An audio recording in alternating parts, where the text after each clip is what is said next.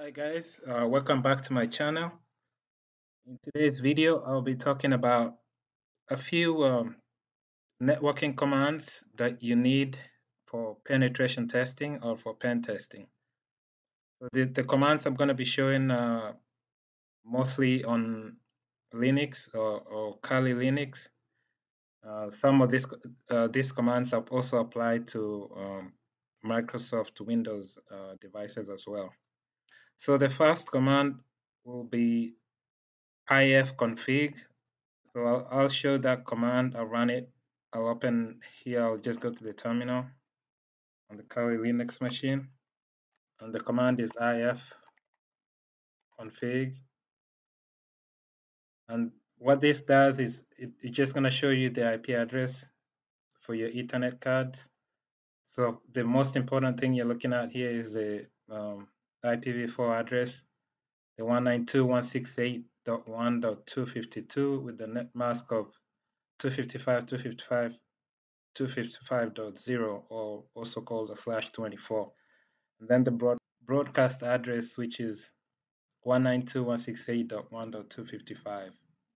And then there's also the loopback address, which is just internal, normally just used for troubleshooting, the 127.0.0.1.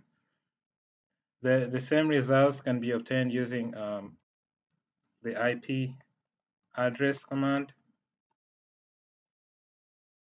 And this one is much better because it highlights the actual IP address which we need here for the Ethernet 0, and instead of writing the entire mask, it's just using a slash that says /24, and then it gives you the broadcast here.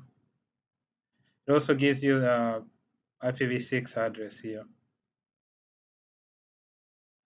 All right, so that's the command that you would use in order to determine a device's IP address, which the device is used to communicate on the network. Another command you'd want to know is iwconfig, but this one is if you're using a wireless network card. That's the time you'll use this command. In this case, we don't have any wireless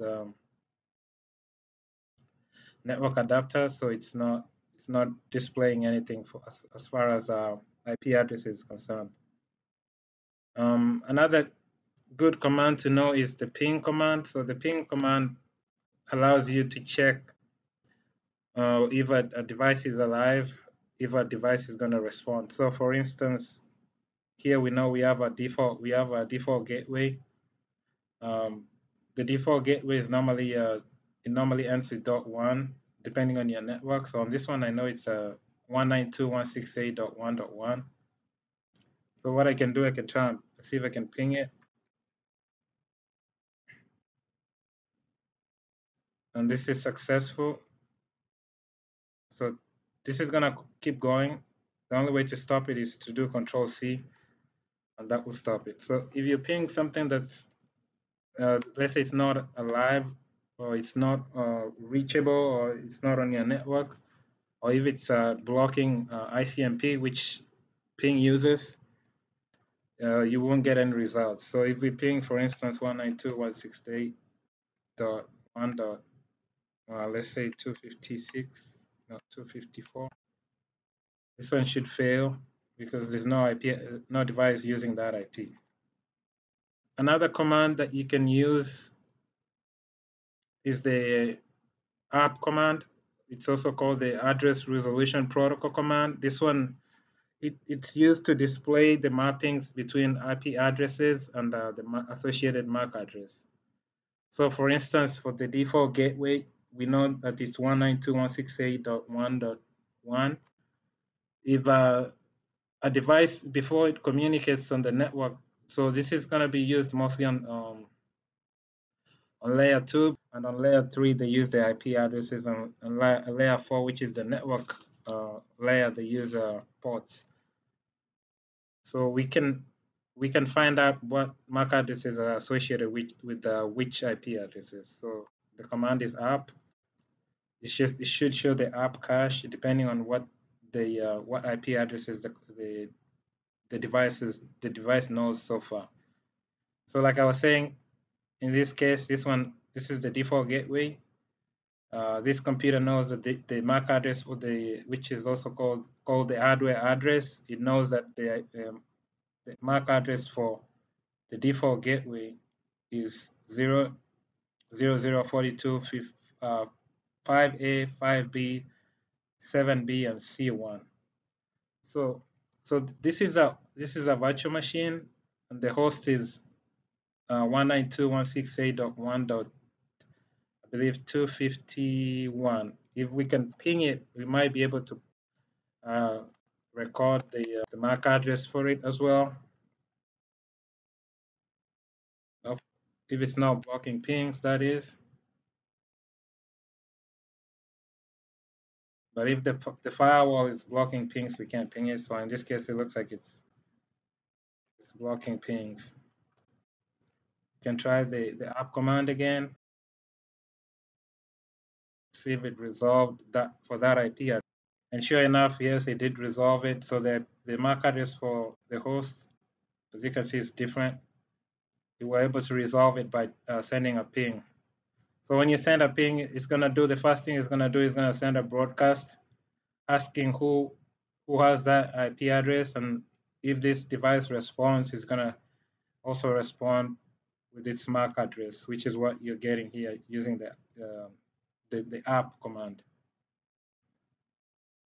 The next command is the Netstat, which is a command that shows you the network statistics. Pretty much what it displays, it's going to display any active network connections. Also can display ports that the computer is listening on. So the command is netstat, and that's going to whatever connections you have internally, and as any other commands you have, like to websites, it's going to list them all. So in this case, since I don't have any connections to any website online, it's just pretty much showing me internal connections and the ports, associated ports. And then it's also showing a connection to the default gateway. The last command that you'd need to know is the networking command, is the route command. So what this command does is it's going to show you display the IP routing table, which pretty much tells the computer how to get to a given destination. So for instance, here it says the default route, or the route to anything that it doesn't know, will be sent to, like if you have an IP address that is not on this routing table, it's going to send that uh, request. If you're trying to reach that an IP that's not existing on the routing table here, it's going to send the request to this gateway here. So the routing table is what networking devices, even as routers, use to determine how to get to the next hop, or how to get to a given destination. So those are mainly the most commonly used commands as far as networking commands when you're doing your pen testing. So there are different scenarios that you'll need to know those commands in order to find what you're trying to find. So that's it for this video. I hope this information is useful. I'll see you all in my next video. Thanks. Bye.